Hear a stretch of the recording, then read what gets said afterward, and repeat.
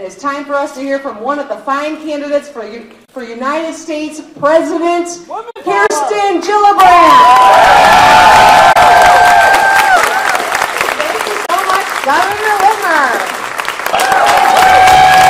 The reason why I would defeat President Trump is my entire time in Congress, I have chosen to bring people together. I have chosen to reach across the aisle to get things done, but to bring our state together. One of the worst things that President Trump has done as President of the United States is he has stepped away from the world stage.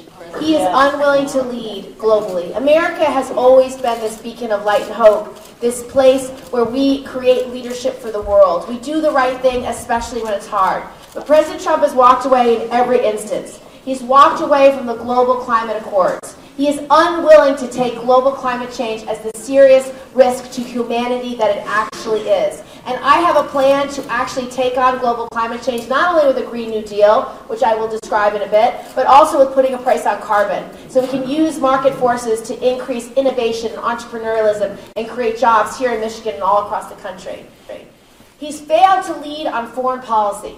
When he is unwilling to stand up to the Russians, whether he's in Helsinki, whether he's talking about Syria, whether he's talking about the Iran nuclear deal, an unwillingness to stand up to them and make them do the right thing.